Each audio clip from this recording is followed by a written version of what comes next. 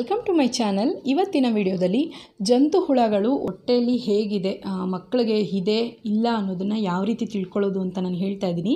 Already ನಾನು 3 video ಹಾಕಿದ್ದೀನಿ ಜಂತುಹುಳ ಬಗ್ಗೆ. ಯಾಕಂದರೆ ಜಂತುಹುಳು ಬಂದು ತುಂಬ ಅಪಾಯ, ಹೊಟ್ಟೆಯಲ್ಲಿ ಇರೋಕ್ಕೆ ಬಿಡಬಾರ್ದು. ಅದಿದ್ದರೆ ಏನಾಗುತ್ತೆ, ಅದಿದ್ದರೆ ಮಕ್ಕಳು ಯಾವ ರೀತಿ ಚೇಂಜ್ ಆಗ್ತಾರೆ ಅಂತ ಈ ವಿಡಿಯೋದಲ್ಲಿ ನೀವು ನೋಡ್ತೀರಾ. ಸೊ ಕೊನೆವರೆಗೂ ವಿಡಿಯೋನ ಸ್ಕಿಪ್ ಮಾಡದೆ ನೋಡಿ. ಕೆಲವೊಂದು ಪಾಯಿಂಟ್ಸ್ ಬಿಟ್ಟೋಗುತ್ತೆ ಸ್ಕಿಪ್ ಮಾಡಿದ್ರೆ. ಸೊ ಅದಕ್ಕೋಸ್ಕರ ಪ್ರತಿಯೊಂದು ವಿಡಿಯೋದಲ್ಲೂ ನಾನು ಇದನ್ನು ಹೇಳ್ತಾ ಇದ್ದೀನಿ ಅಷ್ಟೇ. ಮೊದಲನೇದಾಗಿ ನಿಮ್ಮ ಮಗು ನಿದ್ದೆ ಮಾಡಿದಾಗ ಅಲ್ಲಿ ಕಡಿತಿದ್ರೆ, ಕಟಕಟ ಅಂತ ಸೌಂಡ್ ಮಾಡ್ತಿದ್ರೆ, ನೈಟೆಲ್ಲ ಸೌಂಡ್ ಮಾಡ್ತಾಯಿದ್ರೆ ಹೊಟ್ಟೆಯಲ್ಲಿ ಮಗುಗೆ ಜಂತುಹುಳ ಇದೆ ಅಂತ ನೀವು ಆಗ ಅಂಡರ್ಸ್ಟ್ಯಾಂಡ್ ಮಾಡ್ಕೋಬೇಕು. ಮುಖದ ಮೇಲೆ ಈ ಜಾಗ ಮತ್ತು ಇಲ್ಲೆಲ್ಲನೂ ಮಗುಗೆ ಬಂದು ಬೆಳ್ಳಗೆ ಮಚ್ಚೆ ಥರ ಆಗಿರುತ್ತೆ. ಸೊ ಅದಕ್ಕೆಲ್ಲ ನೀವು ಕ್ರೀಮೆಲ್ಲ ಬಳಸ್ತಾ ಇರ್ತೀರ. ಕೆಲವ್ರಿಗೆ ಗೊತ್ತಾಗೋದೇ ಇಲ್ಲ, ಮಗುಗೇನೋ ಎಂಜಲ್ ತಿಂದಿದೆ ಸ್ಕೂಲಲ್ಲಿ, ಇಲ್ಲ ಎಂಜಲ್ದೇನೋ ಆಗಿದೆ ಮಚ್ಚೆ ಅಂತ. ಸೊ ಅದೆಲ್ಲ ಇಲ್ಲ, ಜಂತುಹುಳು ಹೊಟ್ಟೆಯಲ್ಲಿದ್ರೇ ಆ ರೀತಿ ಮಕ್ಕಳಿಗೆ ಬಂದು ಆ ರೀತಿ ಮಚ್ಚೆಗಳಾಗೋದು.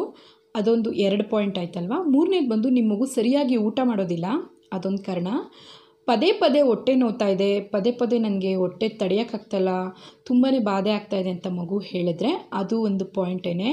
ಮೊದಲನೇದಾಗಿ ಹಲ್ಲು ಕಚ್ಚೋದು, 2ನೇದು ಬಂದು ಮಚ್ಚೆಗಳು, 3ನೇದು ಬಂದು ಹೊಟ್ಟೆ ಊಟ ಮಾಡದೇ ಇರೋದು, 4ನೇದು ಬಂದು ಹೊಟ್ಟೆ ನೋವ್ತಾ ಇದೆ ಆಗಾಗ ಅನ್ನೋದು. ಸೊ ಇದೆಲ್ಲ ಜಂತುಹುಳುಗಳಿದ್ದರೆ ಮಕ್ಕಳು ಊಟ ಮಾಡೋದಿಲ್ಲ, ಸರಿಯಾಗಿ ನಿದ್ದೆ ಮಾಡೋದಿಲ್ಲ, ಪದೇ ಕಾಯಿಲೆ ಬೀಳ್ತಾ ಇರ್ತಾರೆ, ತುಂಬ ಸಣ್ಣ ಆಗ್ತಿರ್ತಾರೆ, ಕೈ ಕಾಲುಗಳೆಲ್ಲ ಸಣ್ಣ ಆಗಿ ತಲೆಯೆಲ್ಲ ದಪ್ಪ ಕಾಣಿಸ್ತಾ ಇರುತ್ತೆ. ಸೊ ಇಂಥವೆಲ್ಲ ಇದ್ದರೆ ಹೊಟ್ಟೆಯಲ್ಲಿ ತುಂಬ ಜಂತುಹುಳು ಇದೆ ಅಂತ ನೀವು ಆಗ ಅಂಡರ್ಸ್ಟ್ಯಾಂಡ್ ಮಾಡ್ಕೋಬೇಕಾಗುತ್ತೆ. ಸೊ ಹಾಗಾಗಿ ತುಂಬ ಮನೆಮದ್ದುಗಳನ್ನು ನಾನು ಹೇಳಿದ್ದೀನಿ. ತುಂಬ ಎಕ್ಸ್ಟ್ರೀಮಾಗಿ ನಿಮ್ಮ ಮಗುಗೆ ಈ ರೀತಿ ನಾನು ಹೇಳಿರೋ ಸಿಂಟಮ್ಸ್ ಇದೆ ಅಂದರೆ ನೀವು ನಿಮಗೆ ಗೊತ್ತಿರುವಂಥ ಪೀಡಿಯಾಟ್ರಿಷಿಯನ್ ಹತ್ರನೇ ಕರ್ಕೊಂಡು ಹೋಗ್ಬೇಕು. ಮಗುನ ಕರ್ಕೊಂಡು ಹೋಗಿ ನೀವು ಹೇಳಿ, ಅವ್ರು ಚೆಕ್ ಮಾಡಿ ಅದಕ್ಕೆ ತಕ್ಕಂತೆ ಔಷಧಿ ಕೊಡ್ತಾರೆ. ಅಕಸ್ಮಾತ್ ಏನಾದರೂ ಕಡಿಮೆ ಇದ್ದರೆ ಮನೆಯಲ್ಲಿ ನೀವು ಮನೇಲೇ ಮಾಡ್ಕೋಬೇಕು. ಕಡಿಮೆ ಅಂದರೆ ನಾನು ಇವಾಗ ಮಾಡಿ ಹೇಳಿ ತೋರಿಸ್ತಾ ಇದ್ದೀನಿ ಅದು ಯಾವ ರೀತಿ ಏನು ಅಂತ. ಸೊ ಅದನ್ನು ನೀವು ಫಾಲೋ ಮಾಡಿದ್ರೆ ಜಂತುಹುಳು ಸಂಪೂರ್ಣವಾಗಿಯೇ ನಾಶ ಆಗುತ್ತೆ.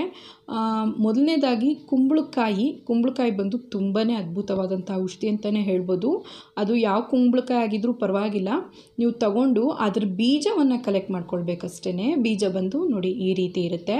ಸೊ ಆ ಬೀಜವನ್ನು ಬಂದು ಬಿಸಿಲಲ್ಲಿ ಚೆನ್ನಾಗಿ ಒಂದು 3-4 ದಿವಸ ಒಣಗಿಸ್ಬಿಟ್ಟು ಸಿಪ್ಪೆ ತೆಗೆದು ಅದರೊಳಗಡೆ ಬಂದು ಇದು ಸಿಗುತ್ತೆ ನಿಮಗೆ, ಅದರೊಳಗಡೆ ಒಂದು ಸಣ್ಣ ಬೀಜ ಇರುತ್ತೆ, ಅದೆಲ್ಲ ಕಲೆಕ್ಟ್ ಮಾಡ್ಕೊಳ್ಳಿ, ಪೌಡರ್ ಮಾಡ್ಕೊಳ್ಳಿ. ನೈಸಾಗಿ ನೀವು ಪೌಡರ್ ಮಾಡಿಕೊಂಡು ಅದಕ್ಕೆ ಬಂದು ನೀವು ಒಂದು ಲೋಟ ನೀರಿಗೆ ಆ ಪೌಡರನ್ನು ಹಾಕಿ ಒಂದು ಬೆಳ್ಳುಳ್ಳಿ ಎಸ್ಲನ್ನು ಹಾಕಿ ಚೆನ್ನಾಗಿ ಕುದಿಸಿ ಆ ನೀರನ್ನು ಕಷಾಯ ರೂಪದಲ್ಲಿ ಕುಡಿಸ್ಕೊಂಬಂದರೆ ನಿಮ್ಮ ಮಗುಗೆ ಸಂಪೂರ್ಣವಾಗಿ ಜಂತುಹುಳು ನಾಶ ಆಗುತ್ತೆ.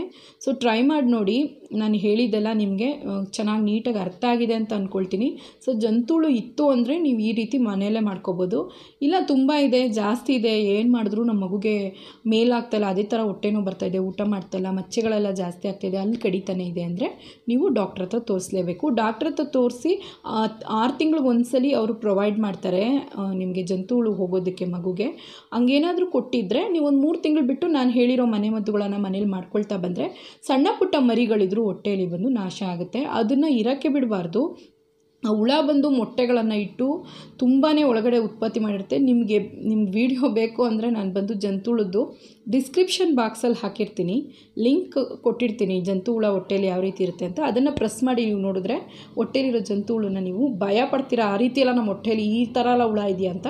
ಸೊ ಮಕ್ಕಳಿಗಿರಬಾರ್ದು. ಈ ಕುಂಬಳಕಾಯ್ದು ಹೇಳಿರೋ ಬೀಜದ ಬಂದು ನೀವು ಕೂಡ ಟ್ರೈ ಮಾಡ್ಬೋದು. ದೊಡ್ಡವರು ಕೂಡ ಇದು ಚೆನ್ನಾಗಿ ವರ್ಕ್ ಆಗುತ್ತೆ, ಮಕ್ಕಳಿಗೂ ವರ್ಕ್ ಆಗುತ್ತೆ. ಟ್ರೈ ಮಾಡಿ ನೋಡಿ. ಈ ವಿಡಿಯೋ ಕಂಟೆಂಟ್ ನಿಮ್ಗೆ ಇಷ್ಟ ಆಗಿದ್ರೆ ನನ್ನ ಚಾನಲ್ಗೆ ಸಬ್ಸ್ಕ್ರೈಬ್ ಆಗೋದು ಮರಿಬೇಡಿ. Thank you.